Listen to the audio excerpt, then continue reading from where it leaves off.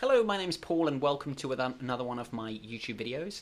In this video I'm going to give you a behind the scenes look on how I use ConvertKit to send my automated emails, to send my newsletter, and really build sales funnels that sell my digital products online.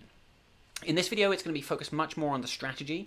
There's a lot here and I won't be able to show you how I've put this all together because that would involve quite a lot of detail. The video would probably be about 5 hours long. I will say that the best resource I can recommend is Brennan Dunn's Mastering ConvertKit course. It's a course I took in last year in 2019 that really helped me to learn a lot about what you can do with ConvertKit, like some of the stuff that I'm going to show you. So that's a fantastic resource that I highly recommend. So that's where you can go if you want to learn how to do all this. I hope this video will give you some ideas on what's actually possible with ConvertKit and sort of how I'm using it. If you have any questions, please leave me a comment below. So ConvertKit is the tool that I use when you sign up via a form on my website, like this one. If you get this pop-up, you want to download my free blueprint and training, you can put in your name and email, and this will then go to ConvertKit. And so you get put into what's called a visual automation. So when you click, sign up using that form, you get tagged with this tag, Resource PB, which stands for Productivity Blueprint. And then basically I have my visual automation here set up to do a number of things. First thing it does is if you're already on my list, it removes you from another automation that you might already be in, because I don't want people to receive too many emails at once.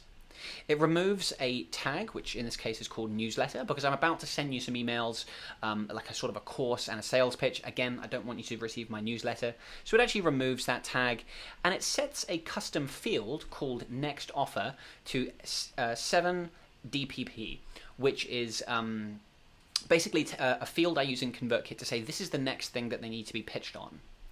And then finally it adds them to another automation called Course PB3PVS. So this automation has just added them to this second automation, which looks like this. And this is where I send people a number of emails, lesson 1, lesson 2, lesson 3, and so on. Now, what I learned taking Brennan's Mastering ConvertKit course is the ability to score people based on their engagement in your emails.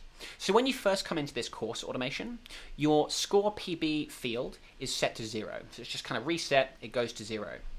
You get the first email, and we wait 24 hours. Now, in the first email, I actually have a call to action, which is you can complete a short worksheet. That's actually a kind of a form that I've set up in Google Forms.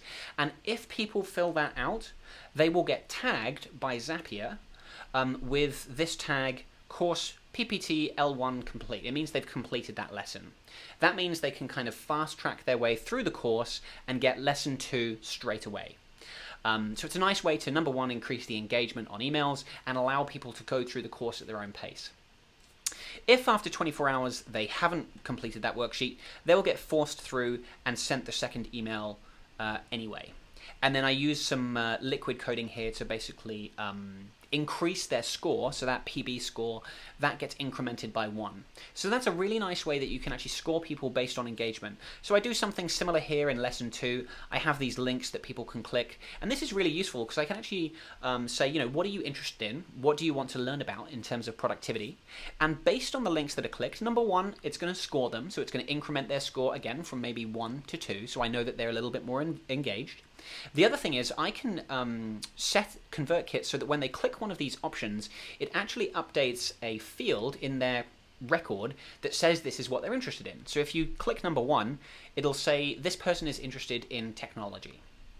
I can use that later on, so when I go back to my main sales automation, they're going to get some nurturing material, they're going to be nurtured through a sequence, and then eventually they will get go into a sales funnel.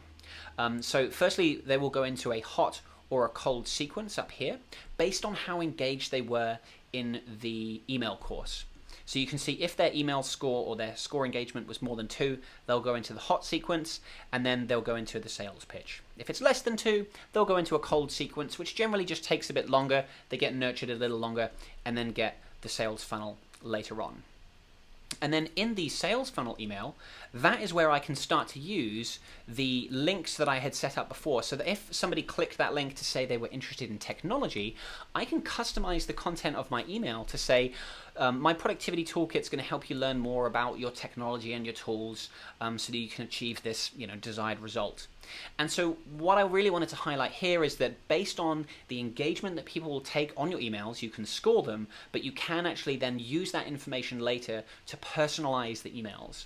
So if they didn't click technology, maybe they said they struggle with building habits, they will then get a different sentence that talks about how to build better habits and that kind of thing. So it's a really nice way to personalize the emails based on what that subscriber has told me about themselves. What I'm also doing is using another tool called WriteMessage to then personalize the content on my sales page. So based on these segments that I have set up, so I've said, you know, what do you struggle with? I struggle with technology, habits, or maybe just having too much to do. I can then use that data and I can change the content on my website to appeal to people based on those different needs. So in this case, if you struggle with technology, the headline of the sales page will say, you know, learn how to master your tools and supercharge your productivity. However, if they are interested in, or they struggle with building habits, it'll tell them that they can learn to build the right habits and things. And so this is, again, similar to what I did in the email before. This is how I can take what the subscriber has told me and personalize my content, personalize my messaging to make sure it appeals to that person. And this will hopefully really speak to the person that is reading. And then finally, once people have gone through my sales funnel, they've been pitched on a product, they get tagged with a couple of things to say that they've been pitched. Eventually they get added to my newsletter tag as well, and their next offer is updated in this case, and they will actually get a survey email later if they didn't purchase. They'll be surveyed on why they didn't purchase. And then actually my weekly newsletter that I send basically just goes out. I use the broadcasts feature in ConvertKit. So I say, like this one that's actually queued to go out tomorrow, this one will go out to anyone that is tagged with newsletter.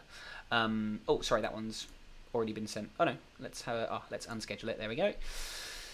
So this newsletter will be going out to anyone that's tagged with newsletter. That means it doesn't go to everyone on my list. All those people that are still going through onboarding or they're going through a sales funnel right now, they will not get my weekly newsletter, but they will eventually when they complete that onboarding and sales funnel. So a really nice way to make sure I don't overwhelm people with too many emails.